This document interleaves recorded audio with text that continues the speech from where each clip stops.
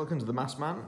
Today it's my first video that I've made, and this is part of a new playlist, and the aim of the playlist is just to have lots of games, activities, that's going to help you learn maths. Now today I've got a card game for you, and the card game is going to help you with powers and indices. So to play this game, all you need is 2 players. You can actually play with 3, but I'm just going to play with 2. And you just need a pack of cards, and in the pack of cards you need aces, 2s, 3s, 4s and 5s. First thing you need to do is shuffle.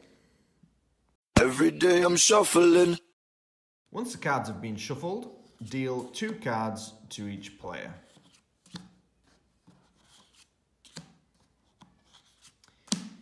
Once the cards have been dealt, each player must turn over the cards and decide how they would like to arrange their cards. So the 3 and the 5 for player 1, they could have 3 to the power of 5, or they could switch them round and have 5 to the power of 3. Now, the player needs to work out which would give them a higher value. So for this one, it would be 3 multiplied by 3, multiplied by 3, multiplied by 3, multiplied by 3. Or they could have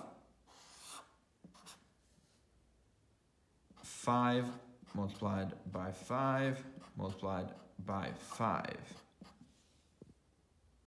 Once the values have been worked out by the player, they decide which one they would like to take forward for their score for the round. Now, the aim of the game is to get the highest score you can, so of course I want to take the 243 here. So my score, well, players 1 score for round 1 is 243. So let's have a look at player 2 now. So they have a 4 and a 3. So I could have 3 to the power of 4. Or I could have 4 to the power of 3.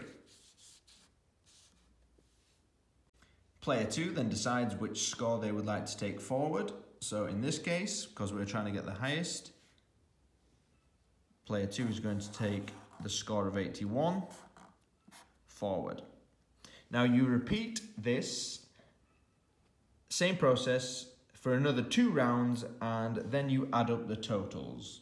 And the player with the highest score wins. So let's say we did a second round, and this player scored 150.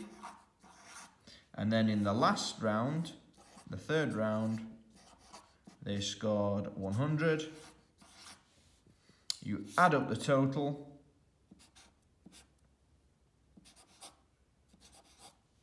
and that will give you the final total of 331. And it would then be up to player 1 to try and make a larger total than that.